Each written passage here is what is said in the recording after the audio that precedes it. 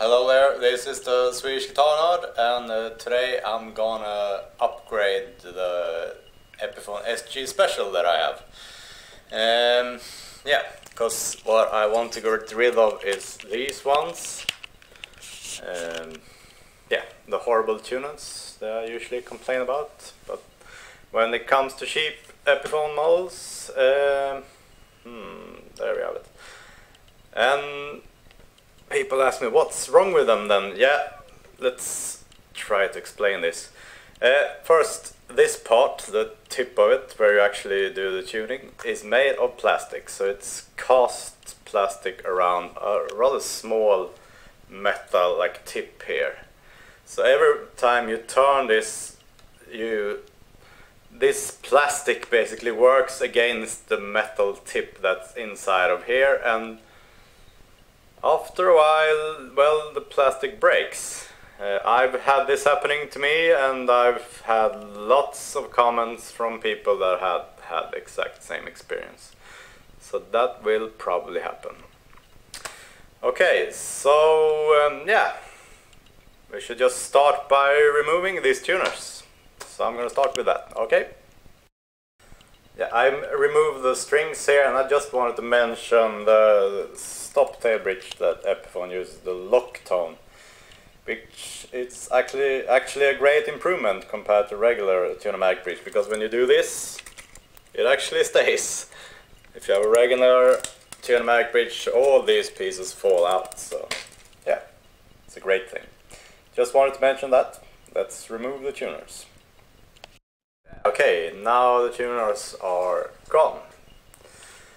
And yeah, let's look at them. Here we have the original tuners. Let's see if we can get those to focus. There you have it.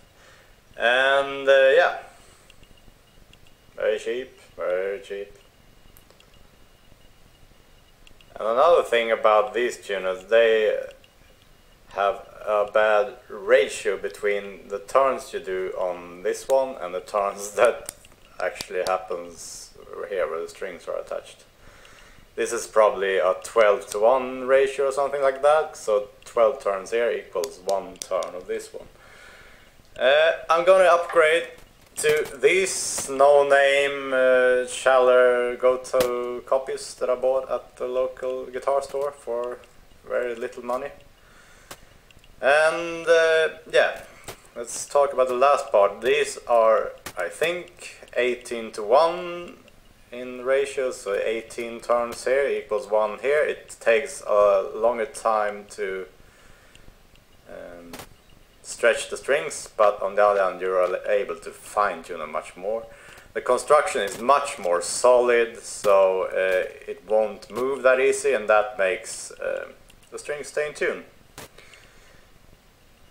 And last but not least, the tip is screwed in here and is made of metal as well, so it's very solid. And yeah, this would be a big improvement, I think. The thing is, when you want to attach this one to the guitar, you can't really replace it straight away, because the cheaper ones are much thinner, as you can see here. So you have to make these holes bigger, because they can't fit in now. So you get a round file and yeah, work them until they are the proper size. So I'm gonna do that right now. See you soon. Okay, there you have it. Now the holes are made for the new tuners, and while I was at it, I filed away the name and brand and everything, since this is a custom guitar now. It's my hot rod, so I'll put some other name on it.